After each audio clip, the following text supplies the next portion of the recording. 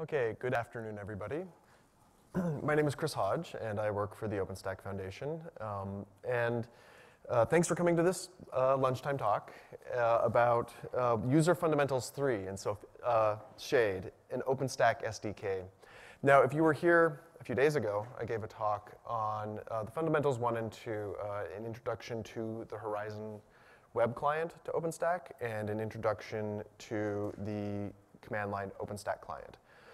And this is a follow-on to that. It's just going to be, the intention of this talk is for you to walk away with the tools to be able to go and find Shade, install it, and start using it. It's just going to be a demonstration of a very basic example of starting up a virtual machine inside of a couple OpenStack clouds. But you should be able to walk away with the tools to look at the Shade SDK and start doing some programming against your OpenStack clouds on your own. So with that, let's get started. So if you've been watching the keynotes, one thing that Jonathan and Mark kept saying is that we're talking about programmable infrastructure. And so in my previous talks, we were using two strongly interactive clients. But we keep talking about infrastructure as programmable infrastructure, software-defined infrastructure. And so that's a key aspect of this. Programmable infrastructure is programmable. Also, simple things should be simple. We've been doing virtualization in cloud environments for enough time now that this should actually be a pretty simple task, and we should be able to accomplish it without too much trouble. And so the intention of Shade is to make these simple things simple. So Shade is a simple client library for interacting with OpenStack clouds. And I want you to notice the plural on clouds there. Shade is also designed to interact not just with one cloud, but many clouds, allowing you to have a multi-cloud infrastructure, whether that be a mixture of public clouds and private clouds, or a number of private clouds that you have internally, or just a bunch of public clouds. That sounds amazing. Tell me more, you say. So the way that you start by using Shade is you have to get it. You have to install it into your development environment. Shade is a Python library, so it's a simple pip install Shade. Now you may want to install it into your own virtual environment, but Shade it's a publicly available library. You can pip install it, and you'll have it immediately available for your programming environment.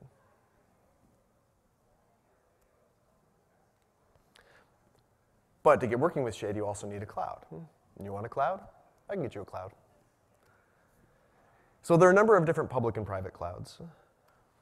And we have these listed in the OpenStack Marketplace. It's at openstack.org/marketplace. And there you can browse a large variety of providers who are able to give you both, who are public clouds, and so you can just show up with a credit card, swipe it, and you can have access immediately.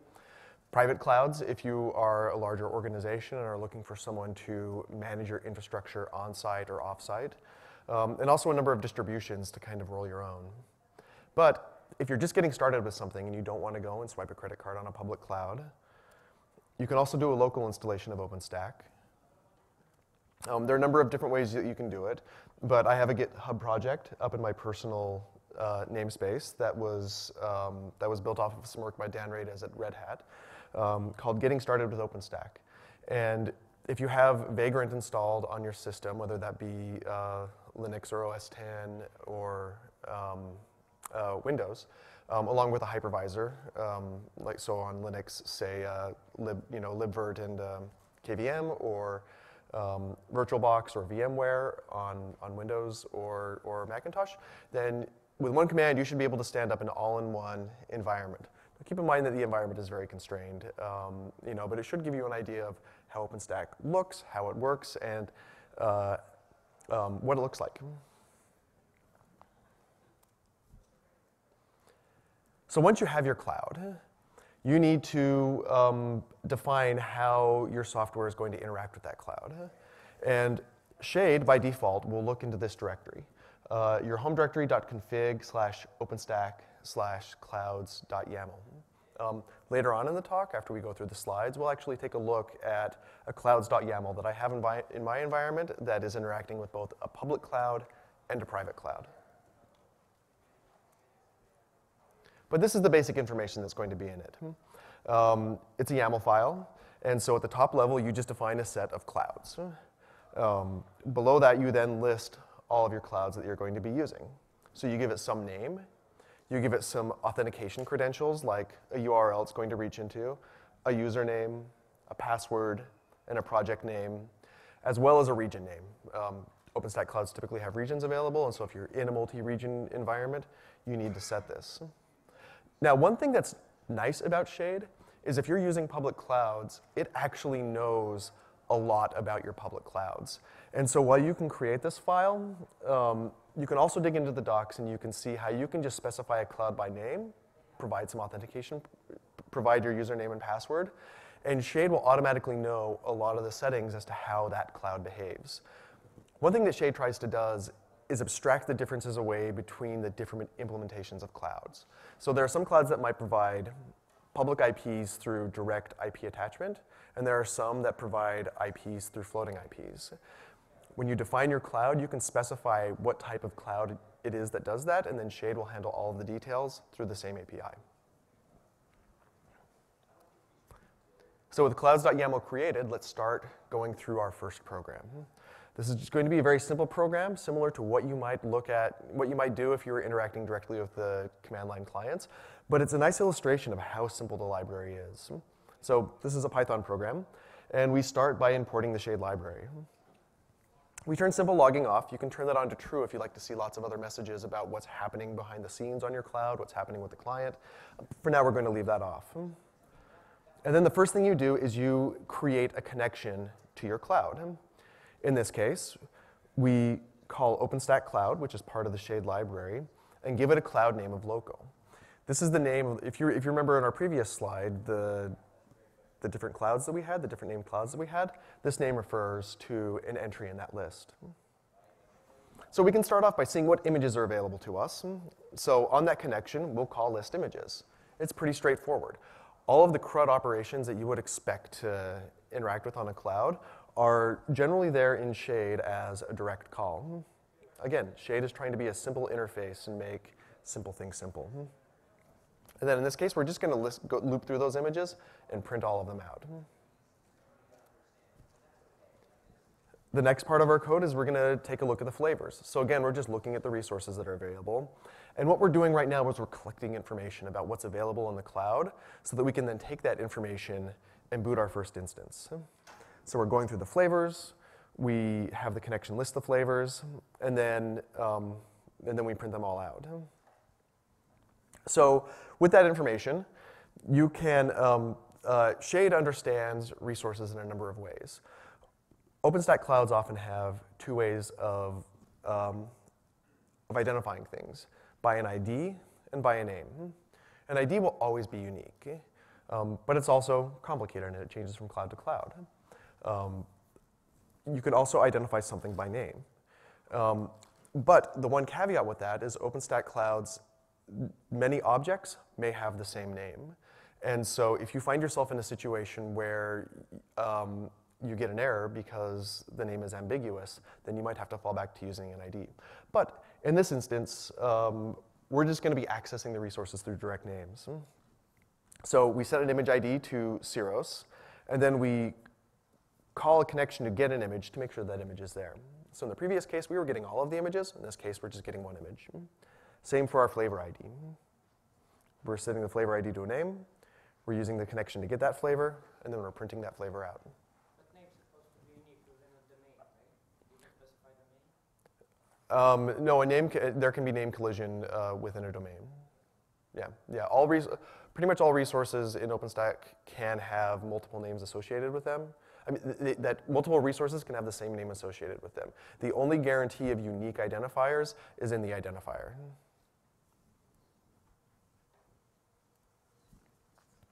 So finally, we get to the heart of this simple program to create an instance.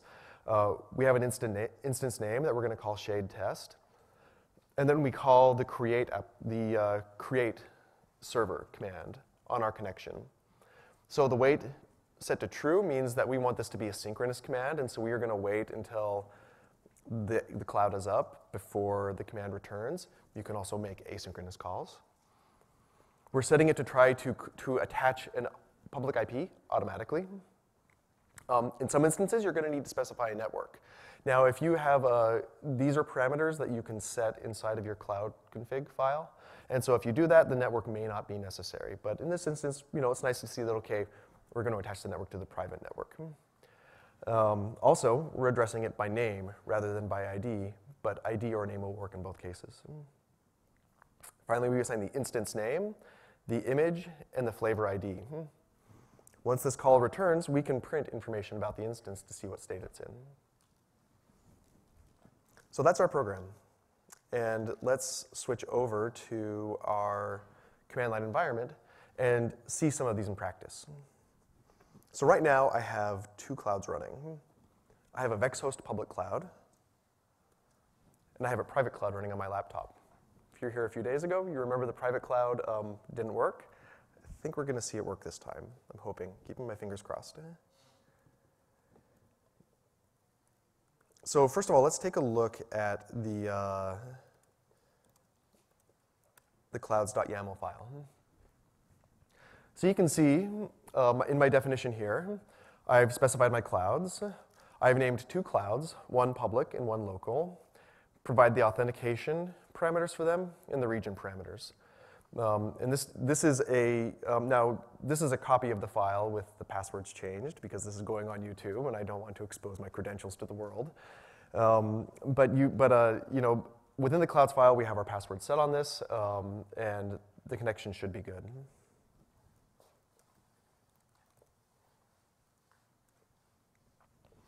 And then we take a look at, this is just the exact program that we ran before.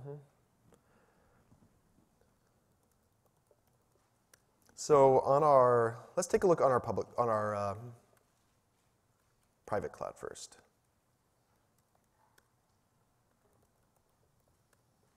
So I'm just going to copy these commands over from this program into a REPL, just so that we can be a little more interactive with it. So we import Shade, we set our simple logging defaults, and we create a connection. And we're already there. Now let's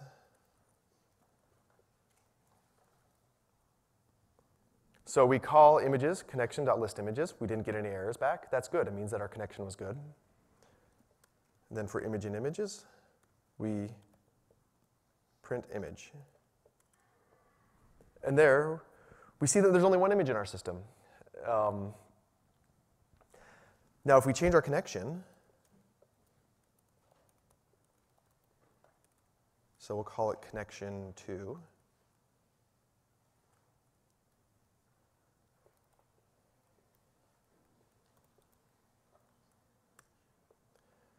And then we do the same calls. Images is equal to connection2.listImages. And then for image in images, print image. You see that there are many more images in here, and the call is pretty fast. Okay, so let's continue.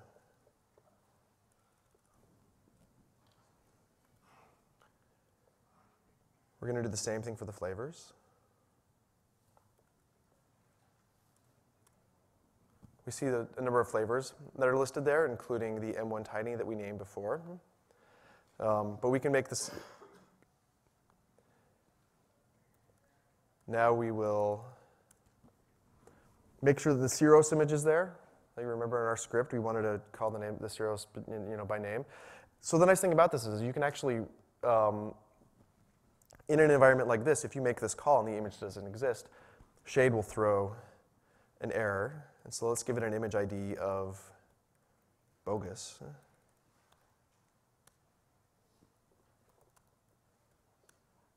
And it's none, right? So so it didn't actually throw an error. It couldn't find the image, couldn't find it in that set. And it returned the empty set. Okay, so let's get back to our original image. Same with our flavor. Let's check the existence of our flavor here. Our M1 Tiny flavor exists. And then we're going to build our first instance. Give it an instance name, shade test, a network ID of private.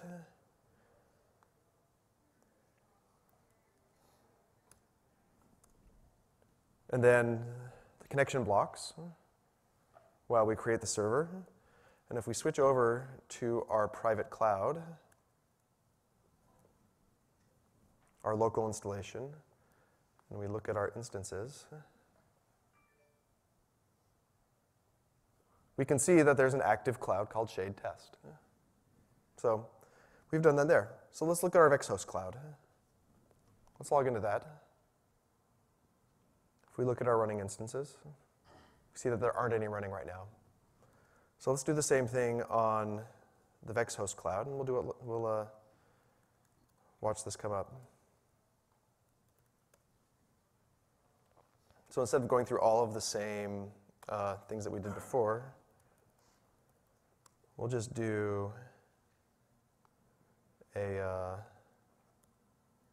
so we're using the same instance name. So we'll call it testing instance 2, connection 2.create server. Did I call it connection 1? Yeah. Yep.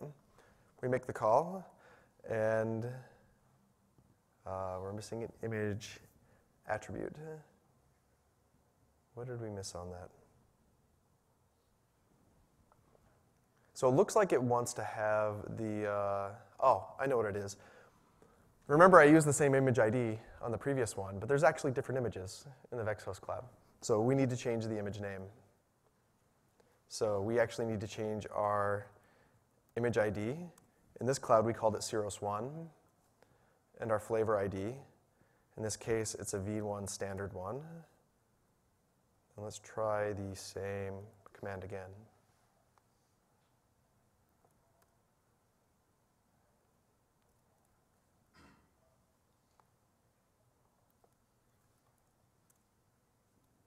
It's an asynchronous call. If we go to our dashboard, we can see that the image is being created. One of the things to note here, too, is it's done all of the work to create and attach a public IP address. Remember when we asked that the IP be auto-allocated. The same thing here, too. This cloud uses floating IPs. VexHost uses direct attachments, but I never had to issue any commands to say create a floating IP and attach it. Shade just did the work that it needed to do to be able to get me an instance on the public network. Okay? And you can print information about this. Right? All sorts of information about the cloud, what its power state is, what its IDs are, any attachments it might have to it. And you can actually perform operations directly on this instance. So Shade gives you a completely programmable interface to your OpenStack clouds.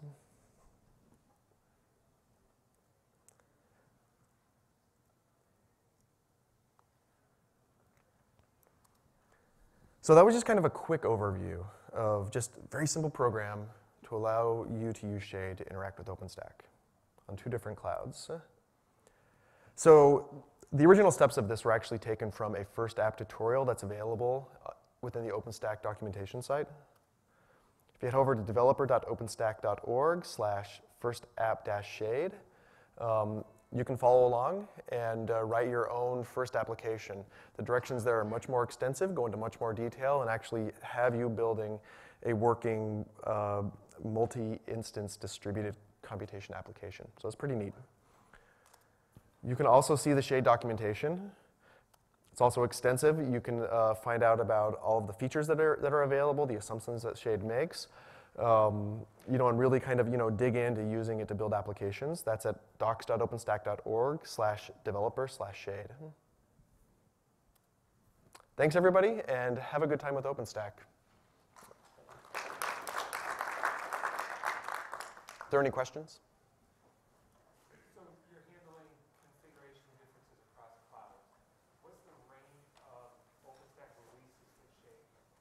Okay, so the question is what's the range of OpenStack releases that Shade handles? As far as I know, it goes back pretty far. Shade is trying to use, so there are a few, I would guess back to Liberty. I don't know if I don't know the exact answer to it. But one feature of the OpenStack community is that once we create an API, we try to keep that API and make it stable for the lifetime of the project. And so when we make a decision about the API, if you're upgrading clouds, software written against a new cloud should still work against an old cloud and vice versa. So you're more likely to have software written against an old cloud work against a new cloud because there may be new features you're taking advantage of. But I don't know the exact answer to that. But I know that compatibility across releases is a core value that our developer community has. So, I mean, Shade is leveraging OSC and the libraries for each project. In some cases, Shade is using the OpenStack client, but I think Shade is also starting to build out its own interfaces, direct REST API interface calls. Okay, so it's not relying, for example, on another client API. I don't think so, no. Yeah. Being new to the landscape, does this fit in my toolbox in a similar way that Terraform might from HashiCorp? So the question is does this fit into your toolbox in a way that Terraform might? The answer is no. Shade is an OpenStack specific library. So where Terraform is meant to be applied towards a number of different clouds. It would be more if you're directly targeting OpenStack installations. Yes. So I understand there might be a limited number of applications within OpenStack that are actually in the Shade API. Is Heat part of it? Could I spin off a Heat stack through this? So the question is what APIs are available within Shade? So on Shade's documentation, they have a full list of the data models they support. And so stacks are in there, so they do support Heat templates. And as time goes on, more and more OpenStack compute models are being integrated into Shade. Yeah. So the question is, are containers also supported? And yeah, under the Magnum service, they are. Yeah. So Magnum is the container orchestration service, so there's support for that. There's also a fairly new project in the OpenStack ecosystem called Zune, which is direct container creation. So it's essentially you create a single container rather than pods of containers like Magnum does. There's no support for Zune yet, but that's because it's a very young project.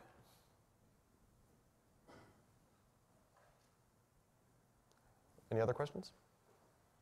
All right. Thanks for your time.